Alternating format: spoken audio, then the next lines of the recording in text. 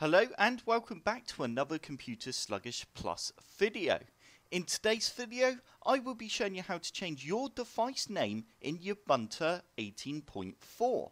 To start off with, all you need to do is go to the top right hand corner of your screen and click on this area here. You now need to click on this little settings icon. And you now need to go down to details. And you will now see it says device name. This is where you can change the name of your machine.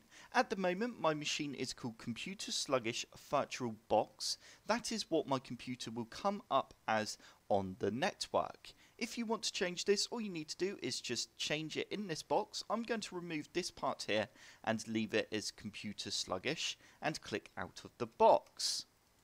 And there we go. It really is that simple. If I go back now and go back down to details, as you can see it has my new device name.